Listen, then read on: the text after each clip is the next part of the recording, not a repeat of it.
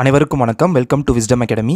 நம்ம வந்து சமச்சீர் கல்வியோட அறிவியல் சப்ஜெக்ட்ல இருந்து தான் முக்கியமான 2000 கொஷின்ஸ் வந்து பார்த்துட்டு இருக்கோம். நேற்று வந்து பார்ட் 1 பார்த்தோம். இன்றைக்கி வந்து பார்ட் 2 பார்க்க போகிறோம். பார்ட் 1ஓட லிங்க் வந்து டிஸ்கிரிப்ஷனில் இருக்கும், பார்த்துக்கோங்க. நேற்று வந்து பார்ட் 1 பார்த்தோம். அதுலேருந்து ஒரு கொஷின் கேட்டிருக்கேன். இதோட ஆன்சர் வந்து உங்களுக்கு தெரிஞ்சால் கமெண்ட் பண்ணுங்கள். ஓகே, ஃபஸ்ட் கொஷின், உந்தத்தின் எஸ்ஐ அலகு என்ன? Answer option A, kilogram metre per second. அதாவது கிலோகிராம் மீட்டர் பெர் செகண்ட். இந்த ஜூல் வந்து எதோட எஸ்ஐ யூனிட்னு கேட்பாங்க. ஆற்றல், அதாவது எனர்ஜியோட எஸ்ஐ யூனிட் தான் ஜூல். அது மட்டும் இல்லாமல் ஒர்க்கோட எஸ்ஐ யூனிட்டும் ஜூல் தான்.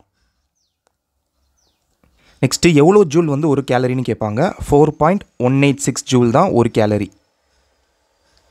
இந்த ஆம்பியர் வந்து எதோட எஸ்ஐ யூனிட்னா எலக்ட்ரிக் கரண்ட், அதாவது மின்சாரத்தோட எஸ்ஐ யூனிட். நெக்ஸ்ட் கொஷின், பின்வரும் எந்த ஒளியானது குறைந்த அலைநீளம் கொண்டது? இந்த கொஷின் ரொம்ப ரொம்ப இம்பார்ட்டண்ட். ஆன்சர் ஆப்ஷன் பி, ஊதா. ஊதானா வயலட்.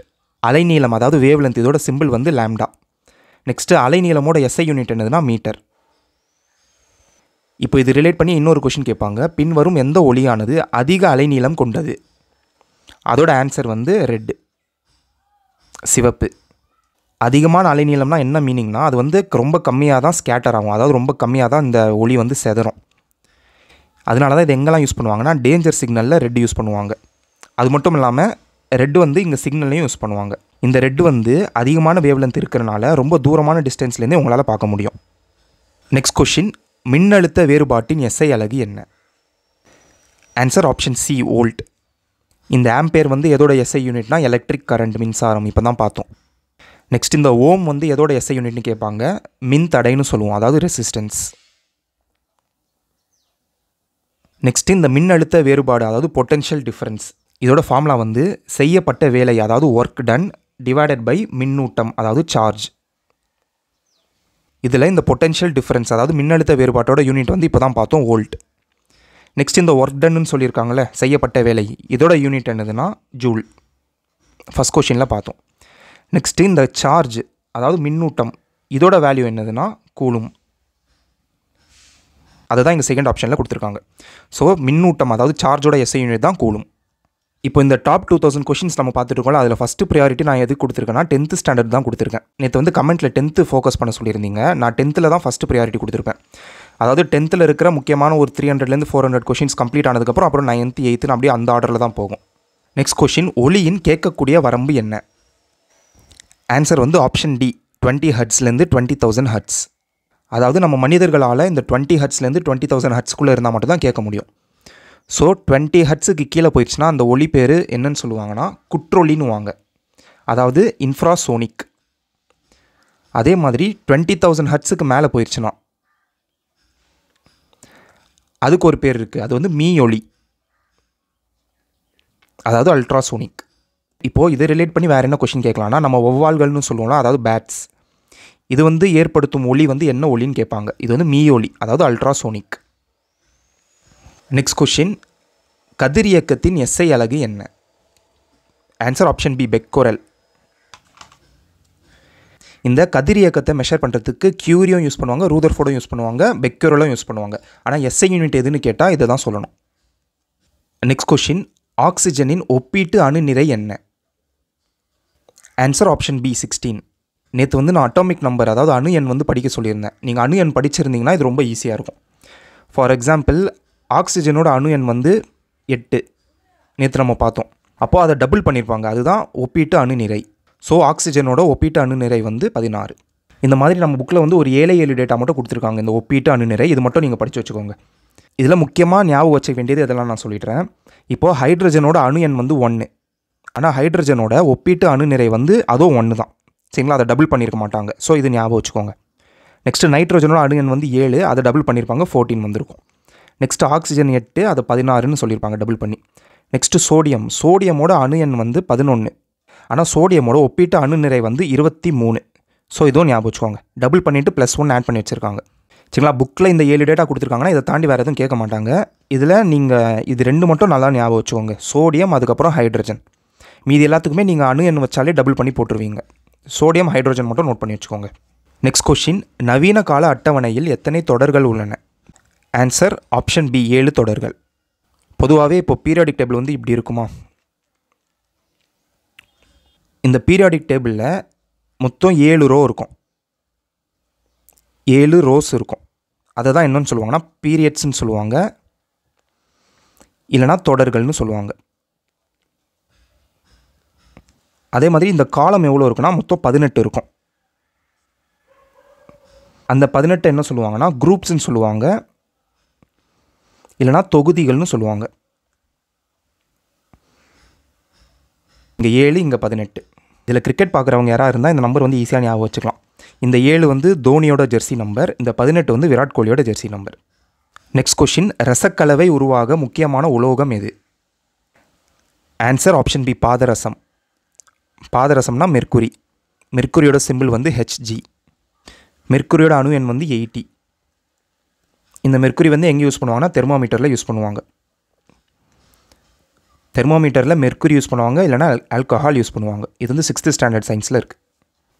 பொதுவாக இந்த ரசக்கலவை அதாவது அமல்கம்னாலே என்னதுன்னா mercury plus any metal. Mercury கூட எந்த மெட்டல் ஆட் பண்ணாலும் அதை வந்து அமல்கம்னு சொல்லுவாங்க.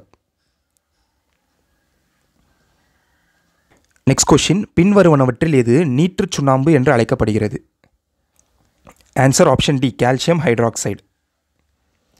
சம்டைம்ஸ் இந்த மாதிரி கொடுக்காம ஃபார்முலா கொடுப்பாங்க. ஸோ கால்சியம் ஹைட்ராக்சைடோட ஃபார்முலா வந்து CaOH2. நெக்ஸ்ட் கொஷின், எத்தனாலின் வாய்ப்பாடு என்ன? Answer option C C2H5OH. இதை வேறு எப்படி கூட எழுதலாம்னா CH3CH2OH அப்படின்னு எழுதலாம். நெக்ஸ்ட் கொஷின், உள்ளமைப்பியலின் தந்தை என்று கருதப்படுபவர் யார்? ஆன்சர் ஆப்ஷன் டி நெஹமையா குரு.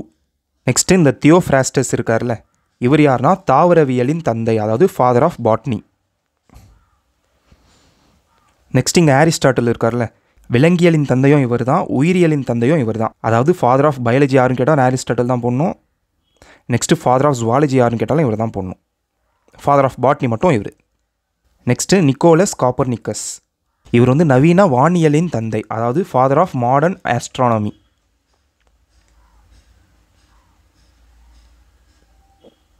நெக்ஸ்ட் கொஷின், முயலின் பல்வாய்ப்பாடு என்ன? இந்த கொஷின் 10th இருக்குது. Answer option A 2033 divided by 1023. நம்ம மனிதர்களோட பல்வாய்ப்பாடு எதுன்னு கேட்டால் ஆப்ஷன் டியில் இருக்குது 2123 டிவைடட் பை 2123. அதாவது மொத்தம் நமக்கு எவ்வளோ பல் இருக்குன்னா 32 பல் இருக்குமா, அதில் மேலே 16 இருக்கும், கீழே 16 இருக்கும். அந்த 16 வந்து எப்படி செப்பரேட் ஆகிருக்கும்னா 8 8ஆக பிரிஞ்சிருக்கும். இந்த 8 தான் 2123ன்னு சொல்லுவோம். இதை தான் நம்ம ஃபார்முலான்னு எடுத்துப்போம், டென்டிஸ்ட் ஃபார்முலா. இந்த சைடு 2123 இருக்கும். இதே ஆர்டரில் கீழேயும் இருக்கும். இப்போ இந்த 2123 என்னலான்னு பார்ப்போம். ஃபஸ்ட்டு மேலே இருக்கிற இந்த 2 மொத்தம் 4 பல் இருக்கும். இதை தான் என்ன சொல்லுவாங்கன்னா இன்சிசார்னு சொல்லுவாங்க, அதாவது வெட்டு பற்கள்.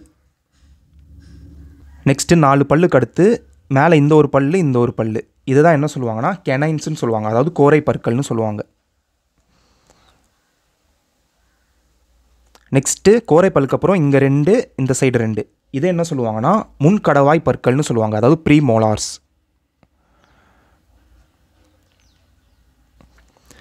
நெக்ஸ்ட்டு அதுக்கப்புறம் 3 இது வந்து பின்கடவாய் பற்கள் மோலார்ஸ். நெக்ஸ்ட் கொஷின், மனித இதயத்தில் எத்தனை அறைகள் உள்ளன? Answer option C 4. நெக்ஸ்ட்டு மீன்களுக்கு எவ்வளோ அறைகள் இருக்குன்னா 2. நெக்ஸ்ட்டு ஆம்ஃபிபியன்ஸ், அதாவது இருவாழ்விகள்னு சொல்லுவோம், இதோட ஹார்ட்டில் எவ்வளோ அறைகள் இருக்குன்னா 3. நெக்ஸ்ட்டு முழுமையற்ற 4 இதய அறைன்னு சொல்லுவோம், அதாவது இன்கம்ப்ளீட் 4 ஹார்ட் சேம்பர்ஸ். சரிங்களா, இன்கம்ப்ளீட் இது எதுக்கெலாம் இருக்கும்னா ரெப்டைல்ஸ்க்கு இருக்கும். ரெப்டைல்ஸ்னால் ஊர்வனை. நெக்ஸ்ட்டு இந்த 4 அறைகள் வந்து எதுக்கெலாம் இருக்குன்னு பார்த்தா, ஒன்று வந்து பறவைகள், இந்த ரெப்டைல்ஸ் பார்த்தோம்னா ஊர்வனை. இதில் வந்து முதலைகளுக்கு மட்டும் 4 அறைகள் இருக்கும் ஹார்ட்டில். சரிங்களா, இந்த கொஷின் வந்து இம்பார்ட்டண்ட். முதலையோட ஹார்ட்டில் எவ்வளோ சேம்பர்ஸ்னு இருக்குன்னா நம்ம வந்து ரெப்டைல்ஸ்னு யோசிச்சு இன்கம்ப்ளீட் 4ன்னு போடக்கூடாது, கம்ப்ளீட்டாக 4 இருக்கும். நெக்ஸ்ட் கொஷின், மூளையின் எந்த பகுதி தசைகளின் இயக்கங்களை கட்டுப்படுத்துகிறது? Answer option B சிறுமூளை. சிறுமூளைனா செரிபெல்லம்னு சொல்லுவோம், நேற்று தான் பார்த்தோம். அப்போது இந்த பெருமூளையை என்ன சொல்லுவோம்னா செரிப்ரம்னு சொல்லுவோம். நெக்ஸ்ட் கொஷின், பின்வருவனவற்றில் முதலில் கண்டுபிடிக்கப்பட்ட தாவர ஹார்மோன் எது? Answer option B auxin. இந்த ஆக்சின்ற டேர்மை வந்து இன்ட்ரடியூஸ் பண்ண ஒரு பேர் வந்து கால், அதுக்கப்புறம் ஹேகன். இந்த ஆக்சின் ஹார்மோன் வந்து எந்த இடத்துல ப்ரொடியூஸ் ஆகும்னா வேர் அதுக்கப்புறம் தண்டோட நுனியில் ப்ரொடியூஸ் ஆகும். நெக்ஸ்ட் கொஷின், பின்வருவனவற்றில் பூவின் ஆண் பாகம் எது? ஆன்சர் ஆப்ஷன் பி மகரந்தம். மகரந்தம்னா இங்கிலீஷில் ஸ்டேமன். நெக்ஸ்ட் கொஷின், மரபியலின் தந்தை என்று அழைக்கப்படுபவர் யார்? Answer option A Gregor mental. Next question, அறியப்பட்ட பழங்கால புதைப்படிவ பறவை எது? Answer option A ஆர்கியாப்டெரிக்ஸ். Next question, இந்த கொஷின் ரொம்ப இம்பார்ட்டண்ட். நார்மன் போர்லாக் எந்த துறையில் நோபல் பரிசு பெற்றார்? இதோட ஆன்சர் வந்து ஆப்ஷன் டி அமைதி, பீஸ். நார்மன் போர்லாக நம்ம என்னென்னு சொல்லுவோம்னா ஃபாதர் ஆஃப் கிரீன் ரெவல்யூஷன் சொல்லுவோம். அதாவது பசுமை புரட்சியின் தந்தை அப்படின்னு சொல்லுவோம். எந்த வருஷம் ஒரு நோபல் பரிசு வாங்கியிருப்பார்னா 1970. இப்போ இது ரிலேட் பண்ணி இன்னொரு கொஷின் இருக்குது. இந்தியாவின் பசுமை புரட்சியின் தந்தை, அதாவது father of green revolution in India யாருன்னு கேட்டால் எம்எஸ் சுவாமிநாதன். இந்த கொஷின் வந்து 2024 வர எல்லா எக்ஸாம்ஸுக்குமே எதிர்பார்க்கலாம். ஏன்னா 2023 செப்டம்பர் மந்த்து தான் இவர் இறந்திருப்பார். நெக்ஸ்ட் கொஷின், இந்தியாவில் போக்சோ சட்டம் எந்த ஆண்டு நிறைவேற்றப்பட்டது? Answer option B 2012. பார்ட் 2ல் கொஷின்ஸ் அவ்வளோதான். நெக்ஸ்ட் நாளைக்கு வந்து பார்ட் 3 பார்ப்போம். அதே மாதிரி இனிமேல் ஆப்ஷனும் நான் இங்கிலீஷில் வந்து ஆட் பண்ணிடுறேன். கமெண்ட்டில் 2-3 பேர் கேட்டிருந்தீங்க. அதனால் வேறு ஏதாவது சஜஷன்ஸ் இருந்தால் நீங்கள் சொல்லுங்கள். தேங்க்யூ.